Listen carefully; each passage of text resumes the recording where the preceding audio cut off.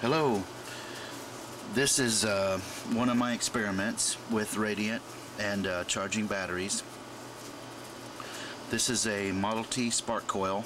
I'm only using the core of the spark coil with the secondary and the primary that's encased in this stuff, and I'm using a door buzzer, a regular door buzzer that you can get for about $1 to interrupt the circuit.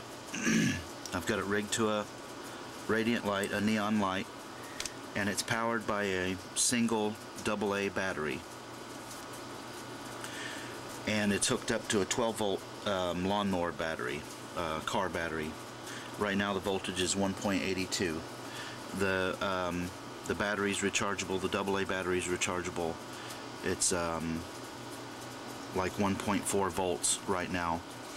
And this is a dimmer switch, the rheostat, the potentiometer out of a door dimmer. That's the same place you can get a neon bulb for a couple of bucks. When I turn it on, we'll use this neon to adjust the radiant so the radiant charge is equal when it goes into the 12-volt battery.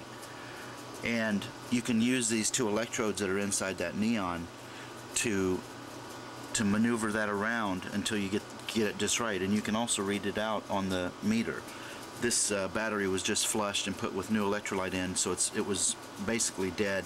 Now it's reading 1.82 just from the reaction inside right now. But when you put a charge to it and it goes back and forth, it'll go up a lot more. So I'm going to turn it on. It's really loud. I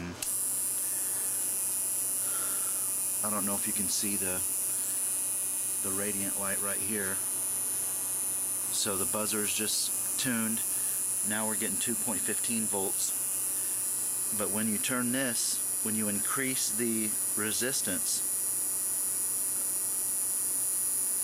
power goes way up, and this, between the two electrodes, is a little ball of neon glow in between.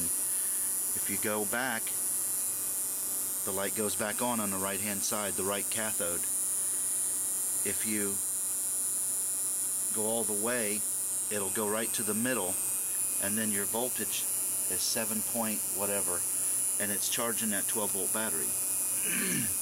So, and you can adjust this and watch the voltage move around from the pulses. Apparently the back EMF, I guess, is coming off of this secondary, and the most you can get at full resistance is 7.05, and you're only getting a little bitty. I don't think I can show it anymore or any better, but now when I go back up, power goes back down, the radiant gets shunted to the right side, so it's all one-sided. The waves are making it all go to one side. So now when you come back with the resistance, it goes back to the middle. It's hard to see because of the lights, but now you see the voltage is at 7 point whatever. And if you put a voltmeter to the AA battery, after it settles down from jumping around, it'll have more voltage than when it started. So that's where I'm at with this one. Thanks.